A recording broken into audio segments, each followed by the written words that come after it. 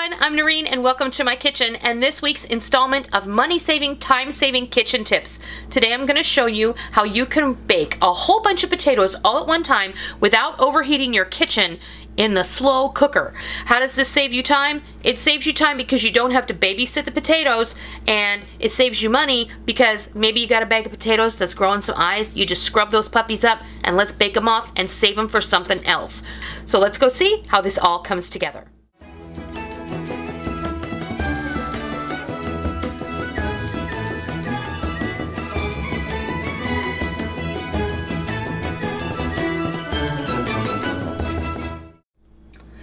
Alright, so baking potatoes in the crock pot may be a foreign idea to you, but this is really a time saver and a money saver. Now, I always like to buy the jumbo russet potatoes for baking. I use them to make potato wedges to go with meals. I also sometimes will use these as mashed potatoes. These are not my preferred go-to for a mashed potato, but for pretty much everything else, they're great. Also, these make excellent French fries. These make excellent homemade potato chips. And if you want to see how we make those, then leave a comment down below and we'll try and get to those sometime soon. But the jumbo russets are about the size of my hand. They're a good handful, and a lot of times when I bake these in the oven, I like to do them at 450 degrees. And in the middle of summer, that is just absolutely not happening for me because it will make the house hot until midnight when the oven's heating up and then cooling off. So we want to find a way that this is not going to do that to our house. And with summer coming, this is a great alternative.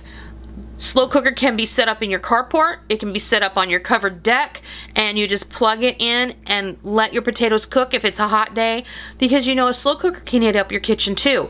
But the slow cooker uses a lot less energy than your large oven.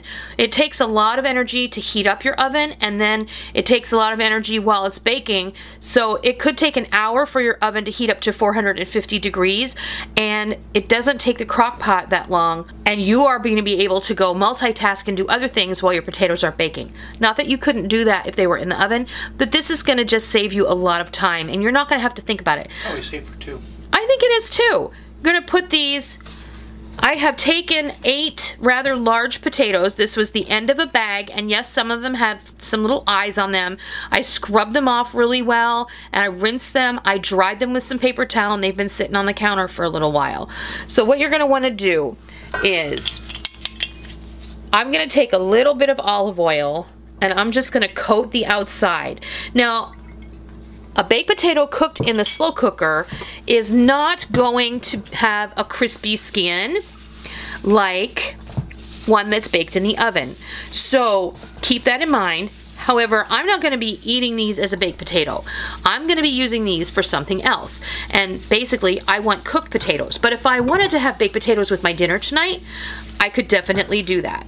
So, and we may, who knows. But these are great. I love leftover baked potatoes to make home fries. I also love them to make homemade corned beef hash. And that is something we're going to be doing here in the next few days.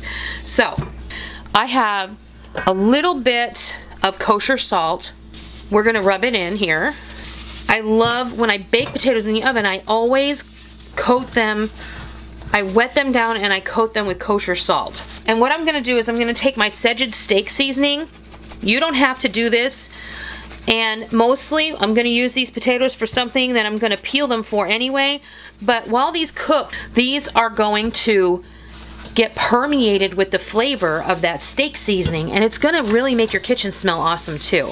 And I'm just going to lay them in the crock pot, and I am going to put some on the top. Now, some people recommend that you don't do this, but I don't have a problem with it. It smells great already. I mean, how can steak seasoning not smell great? Now what I'm going to do is I'm going to put the lid on this, and I'm going to set it on low, and I'm going to let it cook. About halfway through, I'm going to check them, and at that time I'll bring it back and I'll let you see what they look like. Okay, it's been, these cooked for about 4.5 hours, and these have been turned off for about 2 hours. But I just want to show you how nice they are. They are very wet, but they are tender, but they're not mushy. The knife goes into them easily, but it has a little bit of resistance still. So they're going to be really perfect for using in recipes, making hash browns. You could use these once they're completely cooled to make a potato salad with, or make a German potato salad. You can use these any way you like. You could make hash browns with them. You could make home fries with them. You could cut these up and throw them in the deep fryer and make some really delicious French fries with them. So this is how I suggest you save time and money with your potatoes, because when potatoes go on sale, then sometimes especially in the summer where I live, potatoes can go bad really fast. And I don't have room in a refrigerator to keep them.